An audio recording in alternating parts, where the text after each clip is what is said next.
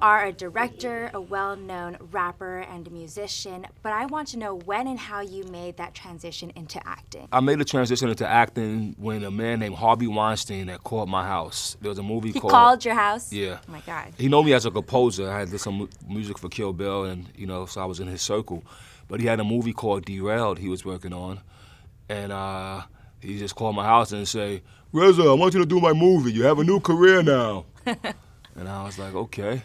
Just like that? Yeah, I tried it, and I actually enjoyed it. He thought I was a natural, him and the producer, Lorenzo. Lorenzo's a good dude, too. Anyway, two good dudes. They really had belief in me. And I kept pursuing it. And I wanted to talk to you, of course, about Paul Walker, because I recently interviewed him for hours, and when I sat down with him, he was so down to earth and so genuinely kind and so charming. Right. What was he like on set? No, you had a chance to meet the real Paul Walker. I did. You know what I mean? And which is a blessing, because a lot of people won't get a chance to do that. And we will enjoy him through his film and through his work, you know. He was really a cool dude, man. I mean, I wrote a song called Destiny Bends about him, right? And that's because I was moved by the loss. And what I was just saying in the song was that, you know, people like that you plan to see again. You want to see again. You look forward to breaking bread with them again, you know what I mean? And then there's a chance that it doesn't happen. You don't ever phantom that it's not going to happen. And it's a real loss to you. So he was a real loss to the whole Hollywood community. You know, if you talk to anybody, there's another guy that's in the show with me named Sung Kang, who's also a member of the Fast and Furious cast. And we had to talk about Paul, and he's told me one of the most remarkable stories, you know.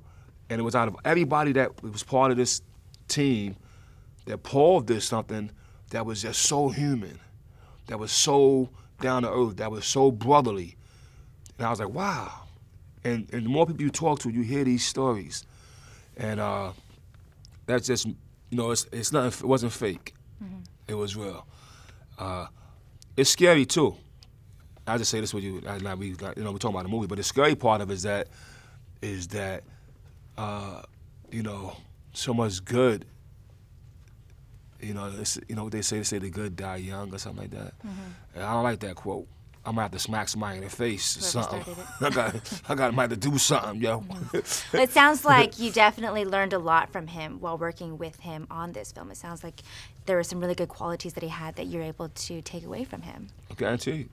Working with David Bell, who played Lino in the film, he had some really awesome parkour stunts. You didn't get to do any, did you? No, I didn't get a chance to do any, and I'm happy about that. You didn't try off camera? I have no qualms of not doing what David does. David is a very unique individual and very special, and his talent is remarkable, and it's real.